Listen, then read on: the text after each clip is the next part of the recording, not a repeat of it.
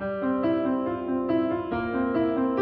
name is Mohammed Hussain, and I've been working as a physician associate clinically for about 5.5 years, nearly 6 years now.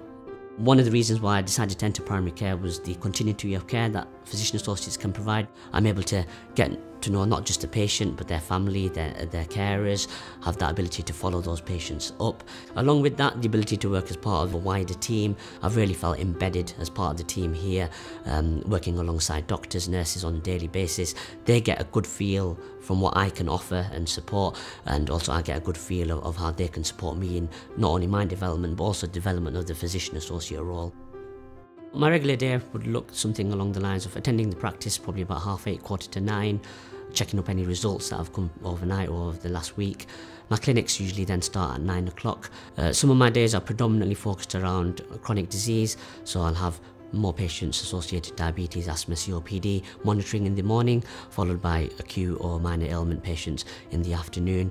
With physician associates, we're trained quite generalist and we're taught to be very flexible, but working in primary care, you can really see that flexibility that the physician associate role offers. And so as a PA, we're able to provide that generalist care to our patients and then tailor our needs to the practice needs as well.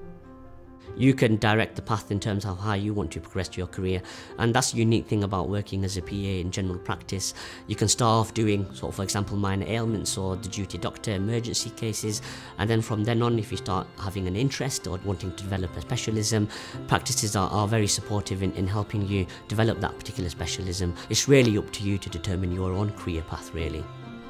I think when you're actually in the role and you see the change, you can really see the difference that you make in patients' lives, you really see the difference that you make in the families' lives, carers' lives, but also the lives in your colleagues as well, because they really do appreciate your efforts and how you do improve service delivery for the organisation that you work for. It's really exciting actually, and it's a pleasure to be part of that.